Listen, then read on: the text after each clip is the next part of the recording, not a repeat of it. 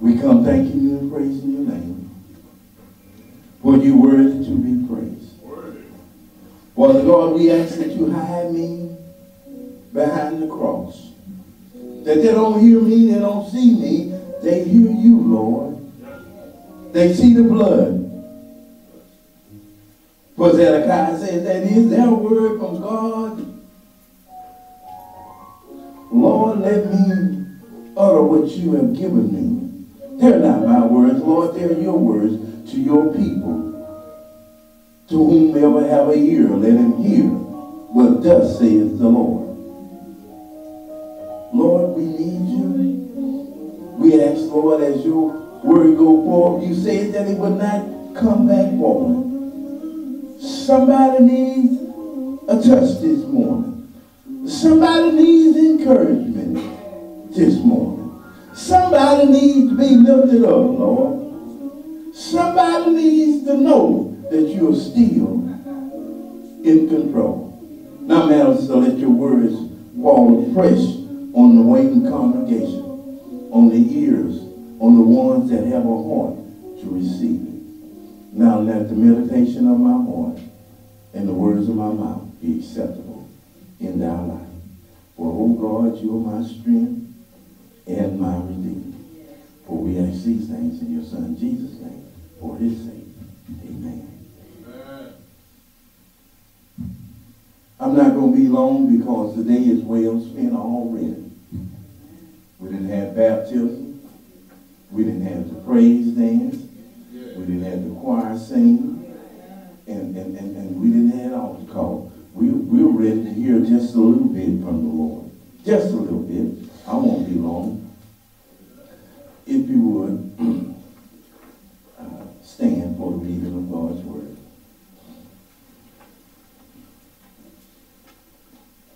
It will be coming from Matthew, the 4th chapter, verses 1 through 11. Verses, Matthew, the 4th chapter, verses 1 through 11. If you're there, just say, I'm ready. If you're not, just say, wait a minute. Matthew 4, verses 1 through 11.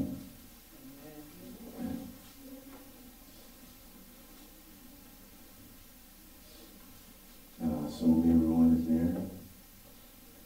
And it reads as follows. Then Jesus was led up of the Spirit into the wilderness to be tempted of the devil. And when he had fasted 40 days and 40 nights, and afterwards he hungered. And when the tempter came to him, he said, If thou be the Son of God, command that these stones be made bread. But he answered and said, It is written, Man shall not live by bread alone, but every word that proceedeth out of the mouth of God. Then the devil taketh him up into the holy city, and setteth him on the pinnacle of the temple. And he said unto him, If thou be the Son of God, cast thyself down. For it is written, He shall give angels charge concerning thee, and in their hands they shall bear thee up, lest at any time thou dash thy foot against a stone. And Jesus said unto them, It is written again, Thou shalt not tempt the Lord thy God.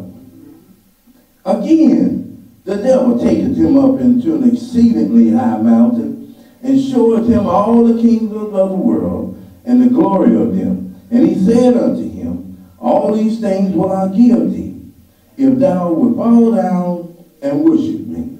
Then said Jesus to him, Get thee hence, Satan, for it is written, Thou shalt worship the Lord thy God, and him only shalt thou serve. Then the devil leaveth him, and behold, and angels came and ministered unto him.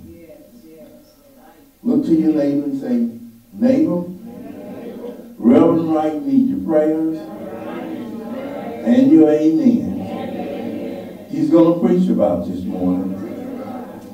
If thou be. If thou be. Given unto the Lord Jesus Christ, our Lord and Savior. saints, and friends. Deacons, saints, friends, sinners, pew members, if there be any. I want to give honor to my wife. I don't see her. She must be taking care of Liz. Anyway, God has blessed us. The election is over. Brother Robert, you don't have to worry about it. We got another president. Somebody said that they were dealing from under the deck. You know. But God is still under control. I don't care who gets there and when they get there. God only allowed them to be there.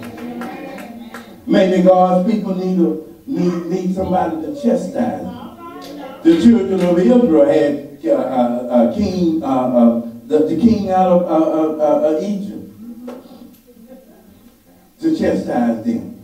Well, they say that the church prayed day and night. In order for the church to pray day and night, the Lord has to put something in your life. Right. Maybe the church needs to get back to where the Lord wants us to be. It says that if thou be the children of God, he says that you should be, this place, we shouldn't have enough room. They should be putting chairs along the sidelines on every angle of this. If we be the church, we need to stand and be the church. Amen. But anyway, Jesus was led up into the wilderness. That reminds me of that this world system, every person should have some kind of identification. He said, if I be, whatever you be, I don't know what you'll be, but the word says, if thou be, whatever your name, you can put it in that blank. He said you need some kind of identification.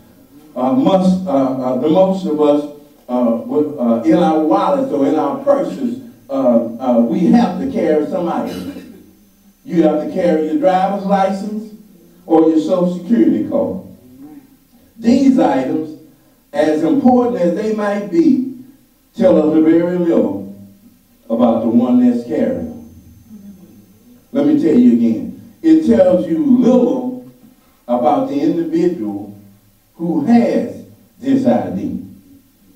Driver's license tell you how old are you, your height, the color of your eyes, identify your gender, but tells you nothing about your character. We are constantly asking any and everybody, who are you? We have to store it up in our tailor-made mind details of the people when they ask us this question, who we want them to believe about us. And the truth is seldom brought to the light, or we suffer an identity crisis. Resumes or tools or sophisticated items that we use, you know what I'm talking about. They lie on resumes, certain titles, we carry them. Some of them are earned and unearned. They're deceptive. They put title. This is all for social advantages. Some of them have the prefix. You know the prefix, Dr. So-and-so, might be a proper label for our vocation. But it says nothing about our proficiency, and even less about how worthy we are in the kingdom of God. Satan is the person who can test your true identity.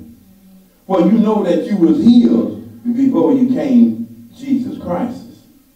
He can test your true identity and determine who and what you are in undeniable certainty.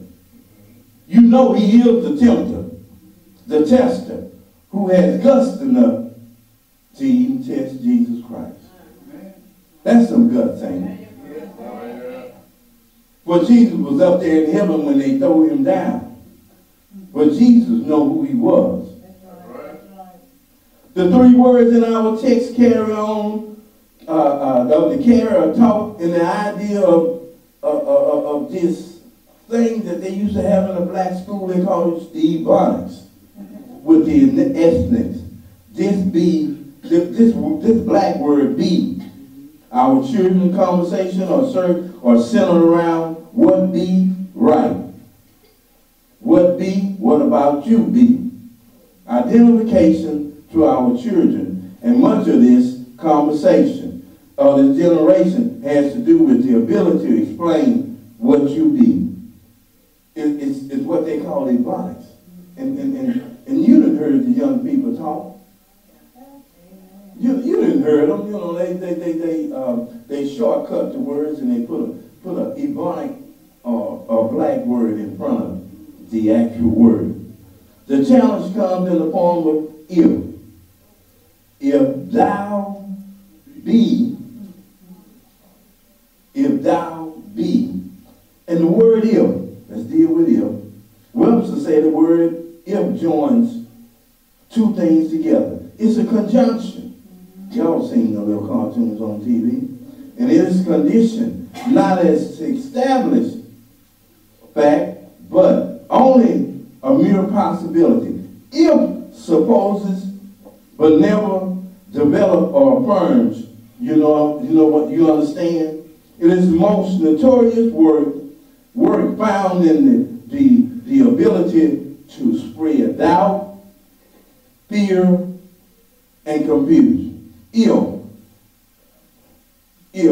It always has something. If you can answer that word, that's what the devil does. The devil comes in and say, if thou be, as we watched the tempter working on the master, I wasn't none. There's 4 words or 4 name fronts on which the word if hunts and attack our own lives.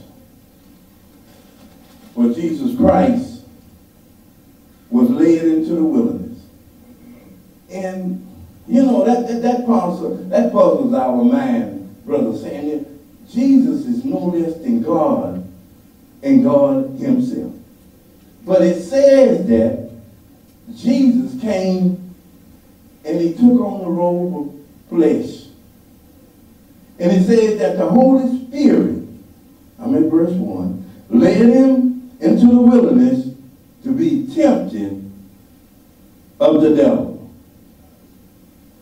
You know that there's another D word. So when the enemy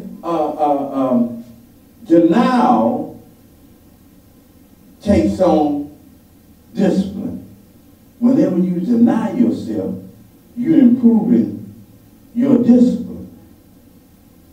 Anytime anybody, when I was growing up with, and they were doing the fasting. Oh, you could tell when they were fasting, Brother Samuel. They had their faces all twisted up. They would tell you sometimes when they was fasting. I can't eat that today because I'm fasting. So who are you fasting for? Jesus was fasting.